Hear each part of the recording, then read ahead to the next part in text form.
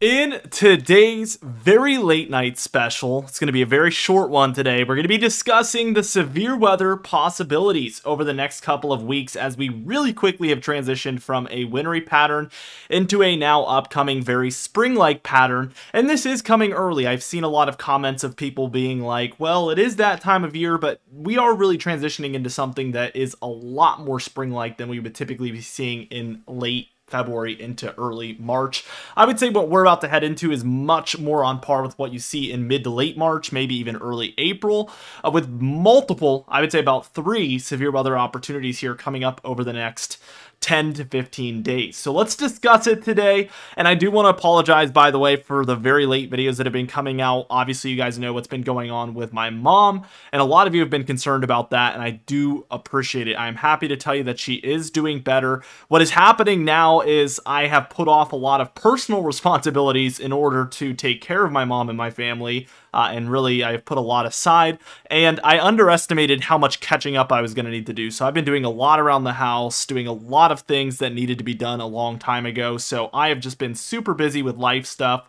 But here over the coming week, I am going to catch up on all of that, as I already am in the process of doing, and things will be back to normal very, very soon, thankfully. So thank you for your concerns and prayers. I do appreciate all of that, and especially, of course, the GoFundMe and everything that has been fully transferred over to my father, who now has used that for all the medical bills.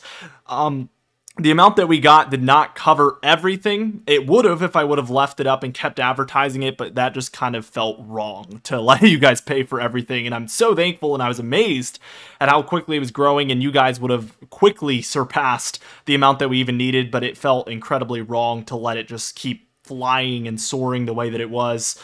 I felt like, you know, the $4,000 that it tallied up to was plenty, well, way more help than I thought it would ever be. So I am incredibly thankful for that. And, you know, they are okay. That helped a lot. And now everything is okay. So I do appreciate all of that so much. I just want to let you know what happened with those funds. I've seen a lot of people commenting like he kept the money, he got a puppy with the money. Those comments are obviously, and I don't let comments affect me, but those are the kind of comments that for the first time in my YouTube career here have actually affected me a little bit here. That definitely is super disheartening to see that there's people that actually think that I would do something like that. You know, I'm a professional YouTuber at this point. This is my job, and I don't know why anybody thinks I would jeopardize that for a quick $4,000 for myself. That just is so ridiculous and very, very insulting and hurtful. So yeah, just wanted to put all that out there. The money has been used for what it was supposed to be used for.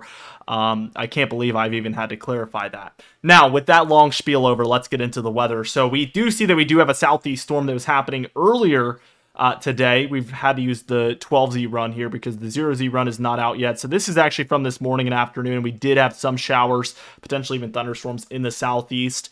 And we're moving into a little bit of a colder pattern for a minute. But again, that 25th time frame is coming up, and this is what we're left with.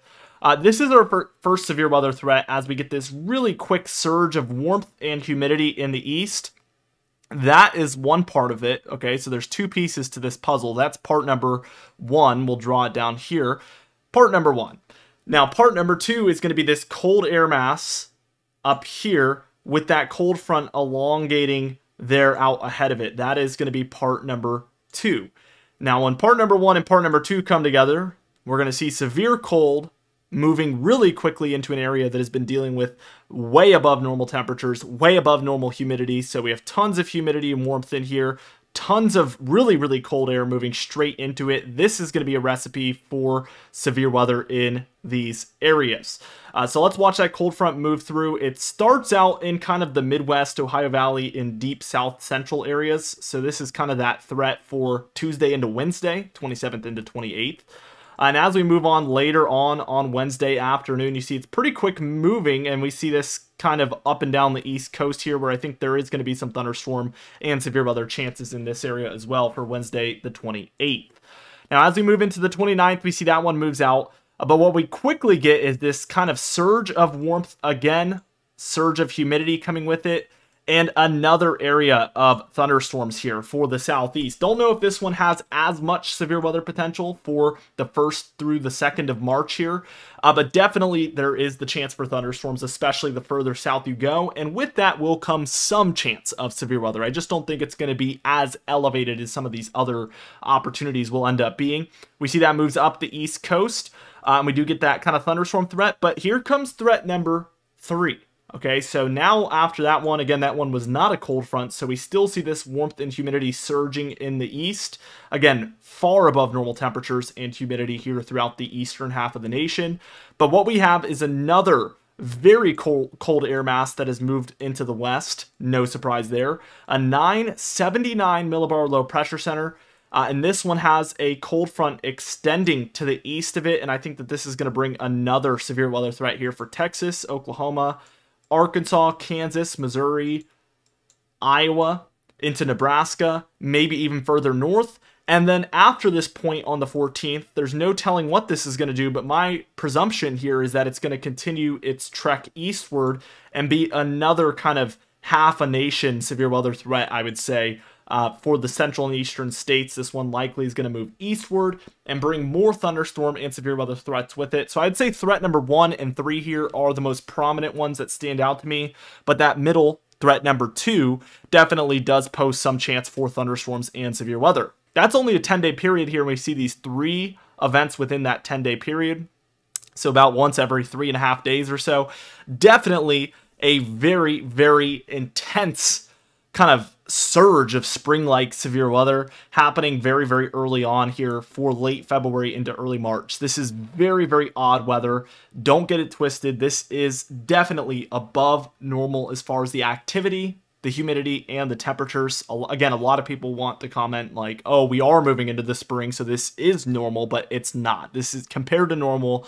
This is definitely coming in above average as far as just how intense this surge is and how early in the year it is. Again, much more on par with a late March to early April type event here, happening much, much earlier than that, of course. Anyway, like I said, this is going to be a quicker update coming out very late. Likely most of you are going to be seeing this tomorrow on Saturday the 24th. But this video is coming out on the evening of Friday, February 23rd. Might even be after 12 a.m. here. So definitely a very late night special. And again, I do apologize. Like I said, life stuff is kind of just caught up with me here because of the other responsibilities that have been kind of added to my life here recently. Of course, I would do it again in a heartbeat, but that has added these complications that have made these videos just take a little bit longer to get out as I've been catching up on a lot of things that have needed to be done. I hope you guys understand these videos are going to be coming back to normal, being uploaded in the afternoon daily, so be on the lookout for that coming up hopefully very soon, maybe even starting tomorrow, so I'm very close to that point. Thank you guys for understanding. Be sure to subscribe for nearly daily uploads. You can even hit the bell icon for daily notifications when we upload so you never miss one. Be sure to like the video if you did enjoy it. Leave a comment down below, and I'll see you guys in the next video.